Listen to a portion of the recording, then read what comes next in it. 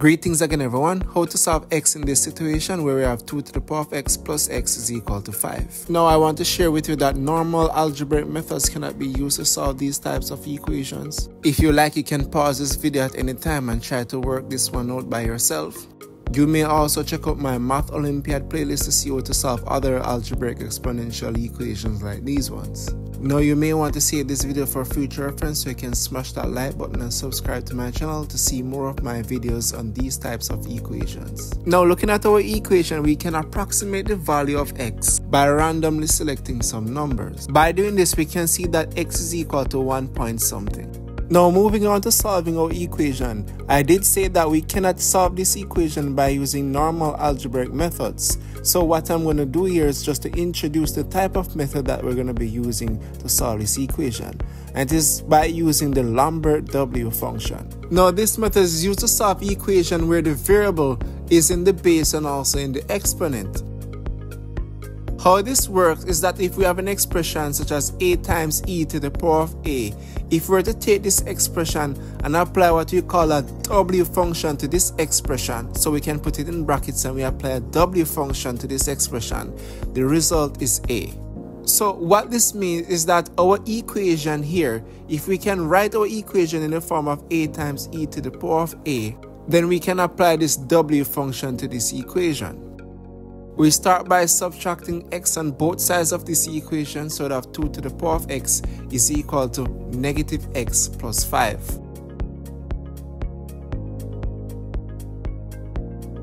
And then from here we divide both sides of this equation by 2 to the power of x. So 2 to the power of x over 2 to the power of x is just one whole, so we're just going to have that equal to 1. So this means that we can write our equation as 1 is equal to negative x plus 5 over 2 to the power of x. Now this 2 to the power of x is 1 over 2 to the power of x, which means applying our laws of indices here where we have 1 over a is the same as saying a to the power of negative 1. We can write 2 to the power of x in this form. So we take 2 to the power of x and we write it in this form. So here we have 1. So 1 is equal to negative x plus 5. We also can put this in brackets. And then we say times 2 to the power of this 2 to the power of x, right again in this form. So that's times 2 to the power of negative x. As we are writing our equation in the form of a times e to the power of a, when we look here, we see we have a negative x and we also have negative x in the power. But here we have a plus 5 here and we also need that plus 5 in the power. How do we get it here? We can multiply this by 2 to the power of something. Now how this works is in what we call the law of indices, where we have a to the power of m plus n is the same as saying a to the power of m times a to the power of n. So we can rewrite our equation applying this power rule here, where we have m plus n, so negative x plus 5. The key here is having the same base, 2 and 2 here as a times a here. The next, we have the m, we can have this as n would be the plus 5 and the m would be the negative x. So this means that we'd have 2 to the power of plus 5 or positive 5. And what we're essentially doing is that we're multiplying both sides by 2 to the power of 5. So we're just going to have 2 to the power of 5 also on the left hand side of this equation. So from here we're just going to rewrite what we have here. And we know that 2 to the power of 5 is 32. And 32 times 1 is just going to give us 32. So this means that we have 32 is equal to negative x plus 5 times 2 to the power of negative x. And the fact that we're multiplying by 2 to the power of 5, we can simply add the powers, so we'd have negative x plus 5. Now let's look at what we have here. We have negative x plus 5 and in the power we have the same thing. So we have a here and we also have this a. But what we don't have is the e, so we need to write 2 in the form of e. So we can replace this 2 with e. Now writing 2 in the form of e, we can have 2 being written as e to the power of ln of 2. Now how this works is that ln means natural log where the base is e. So having e raised to the power of ln, the ln will cancel out with the e and what's going to be left is just the 2.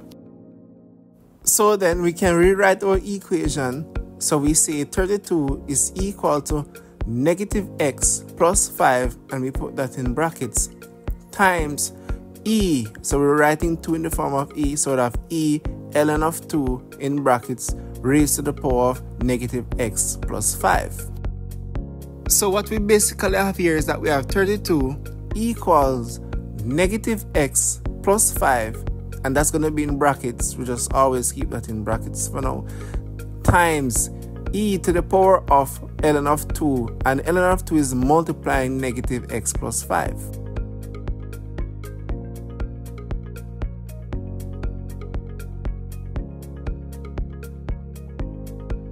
Now here we have ln of 2 multiplying negative x plus 5, but here we only have negative x plus 5. We need to also multiply this by ln of 2.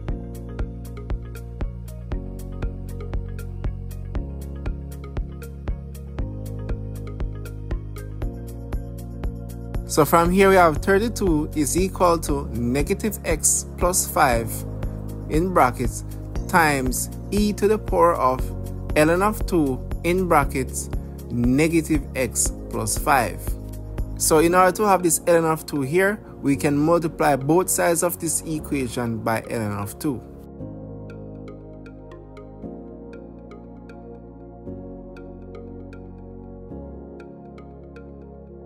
So this means that we have ln of 2 times 32 is equal to, we can have this ln of 2 here, we can just drag it right here because we're just multiplying this expression. So we can start by saying ln of 2 times negative x plus 5 times e to the power of ln of 2 in brackets negative x plus 5. So here we have ln of 2 in brackets negative x plus 5 times e to the power of ln of 2 in brackets negative x plus 5. So we have our e in the middle, so we have a times e to the power of a. So what we're saying with the Lambert W function, if we were to add a W function to this expression, the result is a.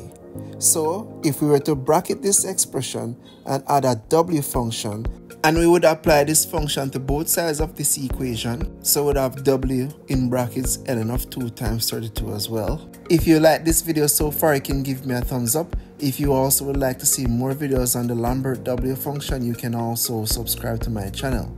So from here we'd have w of ln of 2 times 32 is equal to, and as we said, w in this function gives us the value of a.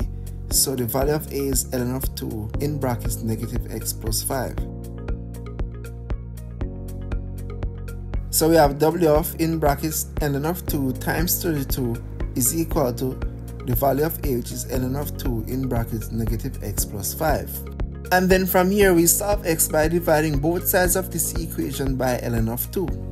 So we then have w of ln of 2 times 32 all over ln of 2 is equal to, on the right ln of 2 will be cancelled out, so that's equal to negative x plus 5. And then we can go ahead and subtract both sides by negative 5, hence cancelling our 5 here. So on the left we'd have negative 5 plus w of ln of 2 times 32 all over ln of 2. And as we said that these 5's will be cancelled out. Now from here we find the value of negative 5 plus w of ln of 2 times 32 over ln of 2. And we can use Wolfram Alpha, this calculating tool, to give us that value. So here we have that value in our calculator. Let us see what it outputs. So we can see here that this is approximately equal to negative 1.7156, and that's a lot of recurring decimals there. So we can just run this off to about 3 decimal places, so we can have negative 1.716. So we have negative 1.716 is equal to negative x. And now from here we solve x by dividing both sides of this equation by negative 1, just to remove that negative from the x. So we then know that x therefore is equal to 1.716. And this is our solution for x in this equation. Now what we can do from here is that we can verify this solution of x. So our equation states that 2 to the power of x, we know what x is, but we're just going to write out our original equation. So we have 2 to the power of x plus x is equal to 5. Now we did estimate that x would have been equal to 1 point something. And now in our workout we do have a value of x which is also equal to 1 point something. So we have 2 to the power of 1.716 plus 1.716 is equal to 5. And now let's use our scientific calculator to verify this.